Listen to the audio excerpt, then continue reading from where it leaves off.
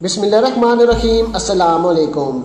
प्यारे दोस्तों, चीन और इंडिया के दरमियान मामला हद से ज़्यादा ख़राब, क्योंकि हिंदुस्तान और चीन के दरमियान कशीदगी दिन ब दिन बढ़ती जा रही है और LOC पर चीन के फाइटर जेट तैयारे बिल्कुल तैयार हैं, जो कि बार बार भारतीय हदूद के अंदर दाखिल हो रहे हैं। और भारतीय सरकार ये तमाम तर सूरत-हाल देखने के बाद भी खामोश है, क्योंकि नरेंद्र मोदी सरकार को अंदाज़ा हो चुका है कि वो चीन की आर्मी का मुकाबला कभी भी नहीं कर सकेंगे। प्यारे दोस्तों, हिंदुस्तान और चीन के दरमियान गुज़िश्ता कुछ दिनों से मशरकी लद्दाख पर सड़क तामीर को लेकर तनाज़ा दिन ब दिन बढ़ता ही जा रहा है। याद रहे कि दोनों मुल्कों के दरमियान जंग जैसी हालात पर काबू पाने के लिए शनिचर को एक अहम मीटिंग का भी कहा गया था, जो कि मीटिंग बिल्कुल फेल हो चुकी है। और इस मीटिंग में इंडिया को मुंह की खानी पड़ी है, क्योंकि चीन ने साफ इनकार कर दिया है कि वो लद्दाख और सकम को कभी भी खाली नहीं करेंगे। प्यारे दोस्तों, हिंदुस्तान को डराने की कोशिश में चीन लगा हुआ है। हिंदुस्तानी फौज भी मुसलसल चीन को जवाब देने के लिए तैयार हो चुकी है। हिंदुस्तानी फौज को डराने के लिए चीन ने अपने जेट तैयारे हिंदुस्तान की फिजाई हदूद के अंदर दाखिल किए, तो जिसे देखकर इंडियन आर्मी के साथ साथ मोदी सरकार भी परेशान हो गए। याद रहे कि 5 तैयारे भारत की हदूद के अंदर दाखिल हुए, जिसे देखकर भारतीय सरकार परेशान हो गई, क्योंकि किसी मुल्क की लाइन ऑफ कंट्रोल को क्रॉस करने के लिए बहुत ही ज़्यादा जिगरा चाहिए, जो कि चीन के अंदर है। चीन ने 2 तरह के इस तरह के मामला पैदा किए, देखा कि इंडिया की तरफ से कोई रिस्पॉन्स नहीं आया, तो चीन ने तीसरी मरतबा फिर अपने जेट तैयारों को हुक्म दिया कि वो भारतीय हदूद को क्रॉस करके आगे तक जाए। जब चीनी जेट तैयारे भारतीय हदूद को क्रॉस करके आगे गए, तो फिर आगे से भारतीय फिजाइया हरकत में आ गई और उन्होंने चीनी तैयारों को रोका। और चीनी तैयारों को रोकने के बाद चीनी सदर यानी कि शी जिनपिंग की मिन्नतें की और कहा कि आप अपने तैयारों को वापस बुला लें, क्योंकि हम मुज़ाकरात के ज़रिए से तमाम तर मामला को हल करना चाहते हैं। मज़ीद वीडियो को आगे बढ़ाने से पहले हमारी गुजारिश है कि जिन अहबाब ने अभी तक हमारे चैनल को सब्सक्राइब नहीं किया, वो सबसे पहले हमारे चैनल को सब्सक्राइब कर दें और साथ में जुड़ी बेल आइकन को भी दबा दें, ताकि न्यूज़ से रिलेटेड जब भी हम कोई वीडियो अपलोड करें वो सबसे पहले आप अहबाब को मिल सके। प्यारे दोस्तों, बताया जाता है कि अक्साई चांद के इलाके में चीन ने अपने जंगी तैयारों की हलचल बढ़ा दी है। हिंदुस्तानी फौज भी मुसलसल चीन की हर एक्टिविटी पर नज़र जमाई हुई है। मामले की संजीदगी के मद्देनज़र हिंदुस्तानी फिजाइया को अलर्ट पर रखा गया है। इकोनॉमिक टाइम्स की खबर के मुताबिक चीन ने LAC पर चल रहे तनाव के बाद अब अपने फाइटर जेट्स की हलचल बढ़ा दी है। हिंदुस्तानी फिजाइया चीन की हर हरकत पर नज़र जमाए हुए हैं। बताया जा रहा है कि चीनी फिजाइया ने सरहद पर जंगी मशक शुरू कर दी है और सरहद पर अपने फाइटर जेट को उड़ा रहा है।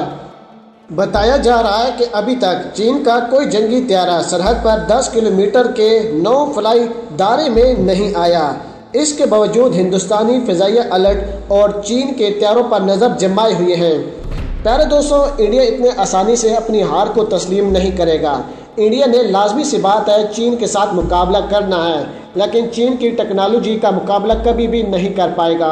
और इसी चीज़ को कंट्रोल करने के लिए मोदी सरकार ने दिन रात एक करके ये मीटिंग करवाई थी। लेकिन मीटिंग में जैसे ही मोदी सरकार ने पहला सवाल उठाया कि हम लद्दाख और सकम को खाली देखना चाहते हैं, जिस पर चीन की तरफ से स्टेटमेंट आई कि हम लद्दाख को कभी भी खाली नहीं करेंगे। चीन ने साफ इनकार कर दिया और अमेरिका की तरह साइडलाइन पर हो गया। इसके साथ साथ चीन की तरफ से यह भी स्टेटमेंट आई कि हम अपने बाकी 8 इलाके जिन पर भारत का कब्जा है वो तमाम तर भारत से छीन लेंगे। साथ ही साथ चीन की तरफ से यह भी स्टेटमेंट आई है और भारत को एक मरतबा फिर ब्लैकमेल किया गया है और धमकी भी लगाई गई है कि भारत अमेरिका से दूर रहे, क्योंकि अमेरिका को भारत की तरफ से ये कहा गया था कि आप चीन पर हमला करें, क्योंकि चीन ने हम पर पाबंदियाँ लगा दी हैं और चीन हमारे इलाके के अंदर घुस चुका है। प्यारे दोस्तों, जिस पर डोनाल्ड ट्रंप का कहना था कि हमारी माशियत पहले ही तबाह हो चुकी है और इस सूरत हाल में हम किसी भी मुल्क के साथ अपने मामलात को ख़राब नहीं करेंगे। लेकिन भारत के कहने पर अमेरिका ने चाइना पर पाबंदियाँ लगा दी हैं। याद रहे कि पहले ही चाइना पर पाबंदियाँ लगाई हुई थी और ज़्यादा इजाफा किया गया है।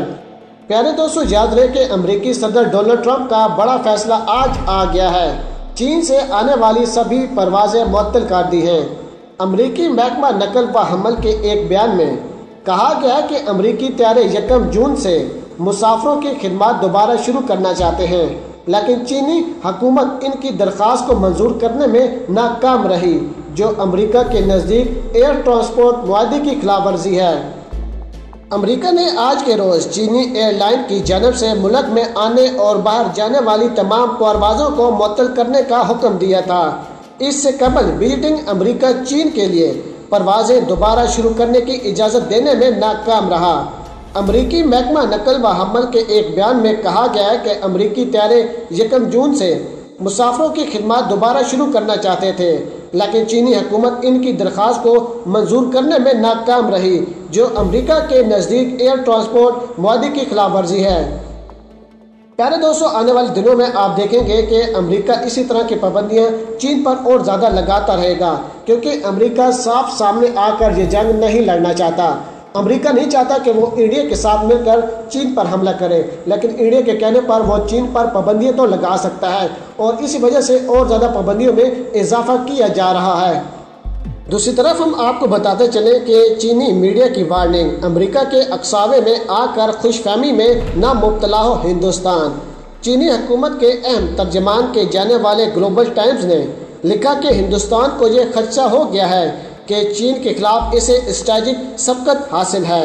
हिंदुस्तान में कुछ लोगों को लगता है कि चीन सरहदी तनाज़े पर पीछे हट सकता है।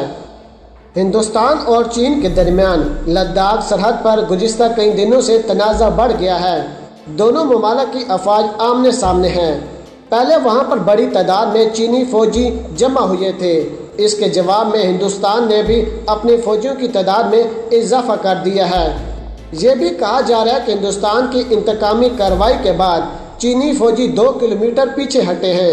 अब हफ्ते को दोनों ममालिक के दरमियान इस मसले पर बात भी हुई है।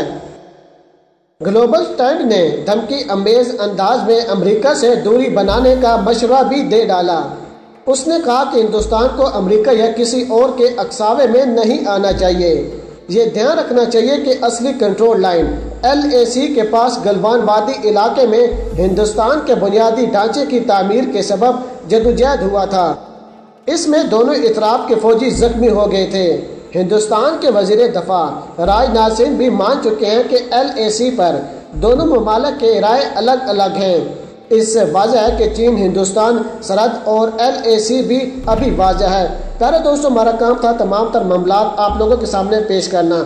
अब आप लोगों ने हमें कमेंट्स में बताना है कि क्या सही है और क्या गलत, और आने वाले दिनों में क्या कार्रवाई हो सकती है। और हमारी वीडियो को हर जगह पर शेयर करना है ताकि पूरी दुनिया को पता चले असल मामलात क्या है। और अगर आज की वीडियो आपको हमारी पसंद आई हो तो वीडियो को लाइक कर दें, शेयर कर दें और पाक आर्मी और इमरान खान साहब के हक में एक नारा कमेंट्स में ज़रूर लगा दीजिएगा।